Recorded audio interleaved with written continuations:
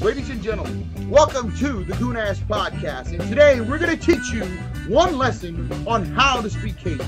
Very simple. You don't need to know any French.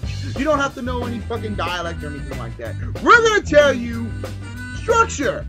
Yes, structure, ladies and gentlemen. Okay, here's your first lesson. You are to add a pronoun to every sentence you say in Louisiana to speak Cajun. Let me give you an example.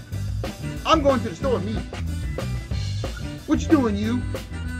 Very simple.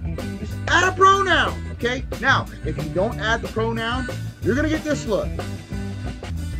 You're going to get that look because they're waiting for the pronoun. Because if you say, I'm going to the store, me, and you say, I'm going to the store, they're gonna look at you and they're going to be like, you, me, your mom, your dad, whatever.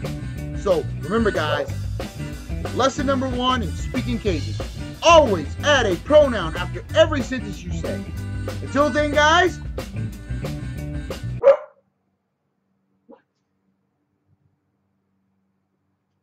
fucking dog.